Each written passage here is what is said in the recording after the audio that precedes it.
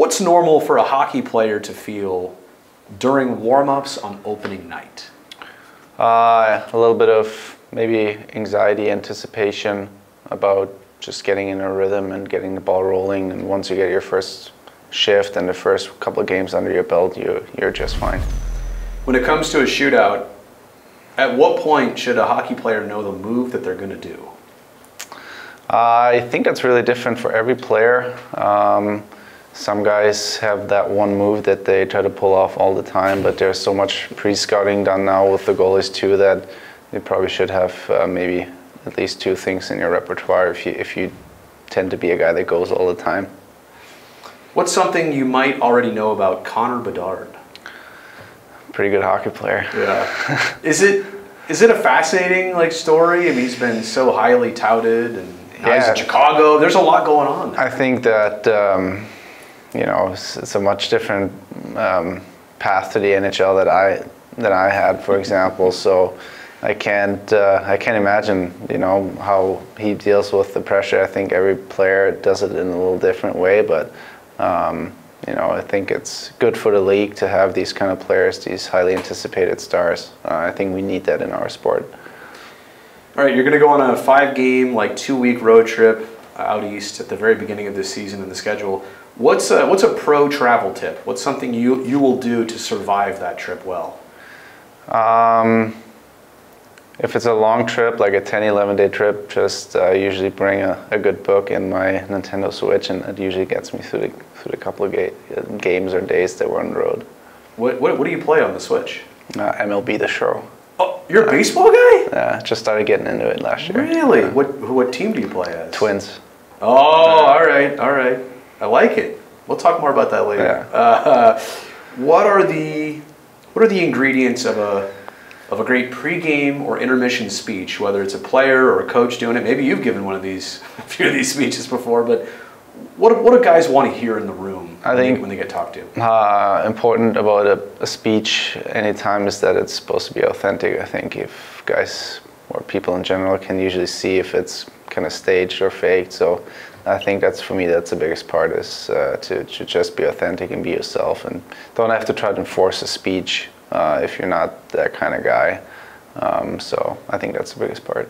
I just saw Joe Thornton in the hallway, and I know Patty's around here permanently this year.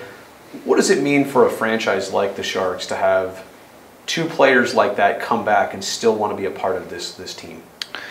I think it goes to show, I think that's just always a good sign about any organization, is that there's usually means that there's a lot of good people that are involved, because that's usually what keeps people coming back, is the culture.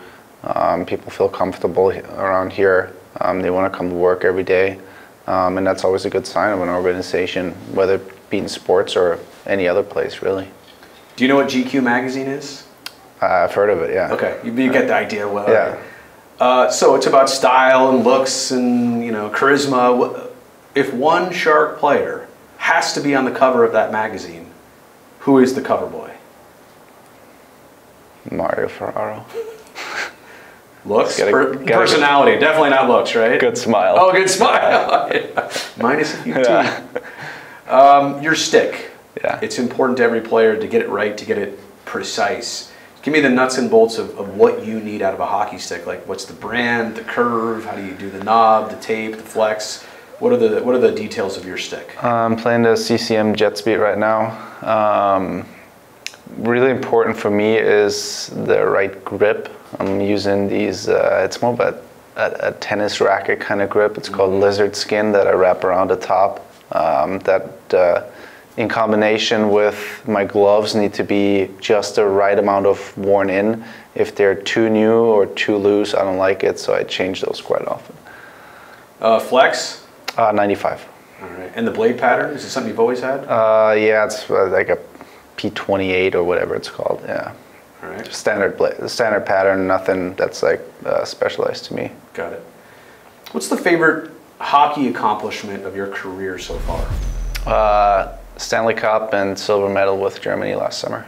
It's hard to top the Stanley Cup. Right. It's very different. They're 2 very different accomplishments. Well, and you're a guy in the room that has been part of that not a lot of guys have that. Right. That's something unique, right? It's something unique and something that gives you comfort and something you can look back at during times that are not so good. There's a lot of ups and downs during the season, and it just gives you some patience during the times when things are maybe a little bit tougher, and certainly also gives you a little bit of standing in the league and on your team when people know that you've gone all that way and done it. It's a very special feeling. Are you a Halloween guy? No. Okay, so have you ever dressed up? Yes. What's the best costume you've ever had? Best costume? I have no idea, honestly. You're not a Halloween guy, no, obviously. Definitely Come on! That's probably my least favorite.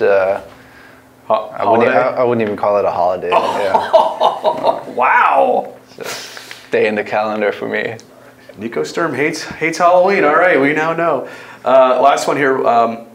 What can the Sharks show or prove to people this season? Sorry, say that again. Just what can the Sharks show people or prove to people this season as a team? I think as a team, as an organization, I'd like to see us take the next step. We all know we're in a rebuild, but we want to get back to playing winning hockey. That doesn't come overnight. So for me, I want to be pushing towards the playoffs again and playing in these meaningful full games in March and hopefully April. And I'd like to show our fans that we can move in that direction again.